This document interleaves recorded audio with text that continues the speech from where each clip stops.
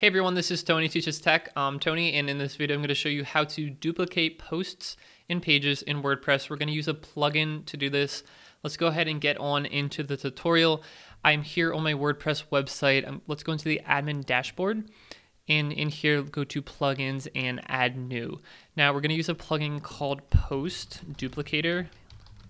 And the reason I'm using this plugin is because it's 100% free. There is no upgrades for premium features or anything like that, and it just does what it's supposed to do. So it's a good, honest plugin. So go ahead and install and activate that, and you'll see it show up in your list of plugins here.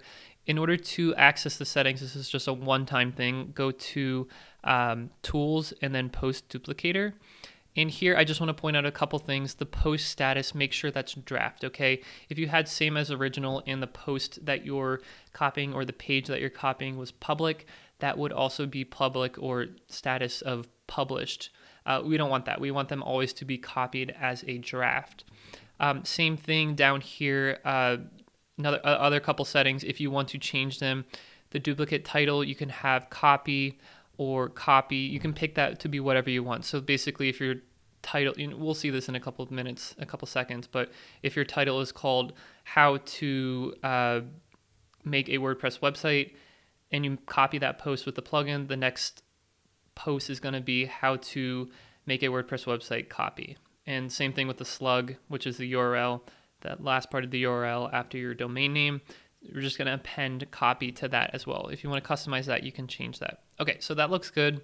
If you change something, go ahead and click on Save Changes.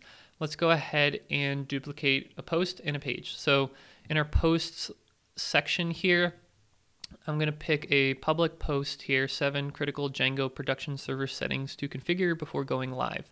So you see this new option here to duplicate post.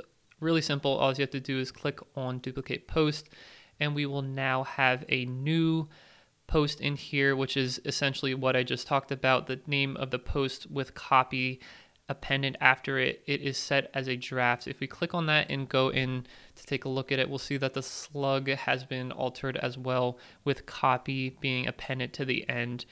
And we're good to go because it's a draft. So you can do whatever you want in here. Same thing works for pages. So let's go to our pages section. Let's copy who is Tony. So same type of thing, duplicate page this time, and we will now end up with another copy of that set to be a draft.